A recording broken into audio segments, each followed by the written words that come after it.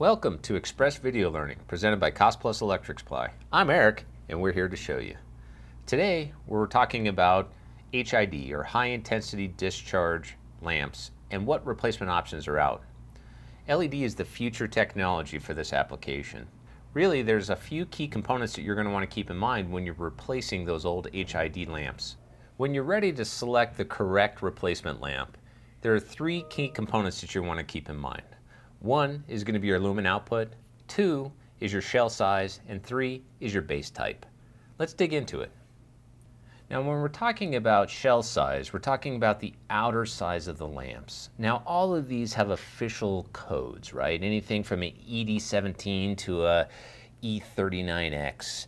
All of them are important, but what I can tell you is when selecting the proper replacement LED lamp for your application, nothing is more important than just bringing the old one in.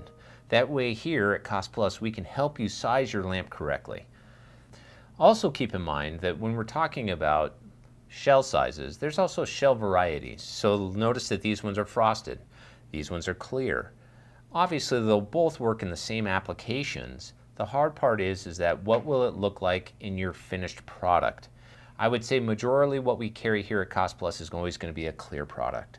But if you need something else, there's lots of options to look at. When selecting the right base, sometimes it's not that easy. A lot of our manufacturers include a simple adapter that already comes with it, which makes it convenient. I would say, as long as I've been in the industry, really the only time you need to worry about medium versus mogul base is when you're in that 150 to 175 watt replacement category.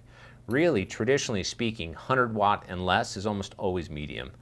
And then again, 175 or more is almost always mogul. It's really important though that you always bring that lamp in when you can so that we save you trips to the job. You also have to understand that there is different LED constructions. The original ones, or this is oftentimes referred to as a corncob style lamp, as you can see the rows of LED, lots of heat sinks, massive size. Definitely a nice quality replacement fixture, there's no doubt. Whereas something much more simplistic, the filament style lamps, are going to give you a much more consistent illumination for what was originally designed for your fixture, but definitely something that you want to take in consideration. Oftentimes in my experience, when we're replacing older HID fixtures, a new LED lamp, even though technically speaking by the spec sheet, it has less lumens, will actually be perceived brighter than an older HID lamp. So when they operate, it's really simple. That's the beauty part about LED replacement lamps. LED replacement lamps have instant on, whereas HID and ballasted style fixtures might have a warm-up period or a cool-off period depending on your cycling. LED doesn't have that. And what I would say is even though most manufacturers don't rate them to be dimmable, some of these lamps can actually be smooth dimmed. Now remember, you're taking that on your own accord though.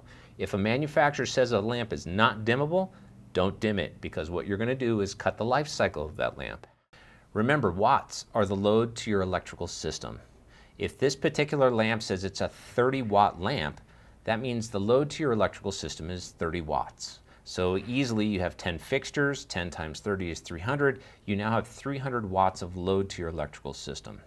Now, even though this is a 30 watt lamp, the fact that it's at 5,000 CCT or 4,000 CCT or any other CCT level can change the lumen output.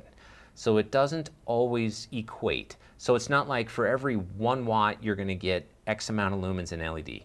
Not to mention the efficiency of the ribbons or the LED chips that they use is also going to impact that. So it's always best to read the label. But what I can assure you, especially on exterior lighting, that oftentimes, even though an original lamp might have said 20,000 lumens, and you're replacing it with a 10,000 lumen lamp, and you're going to say, oh my gosh, it's not going to be nearly bright enough, you will surprise yourself. Remember one other key component. It's not really as important as it used to be, and that's voltage. The voltage of your system is going to matter. The great part about the filament lamps and most LED corncobs or any other replacements is that they're voltage adjustable, meaning that they'll take anything from 120 through 277 volts. The best part of all of this generation of lamps is the fact that you're going to bypass that ballast that's in that fixture. You won't need that big clunky thing anymore.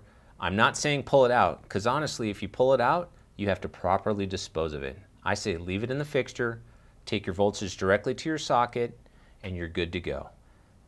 Remember, when selecting the right replacement lamp, there's really no definitive answer. I can tell you our agenda here at Cost Plus. 1, offer a very competitive product.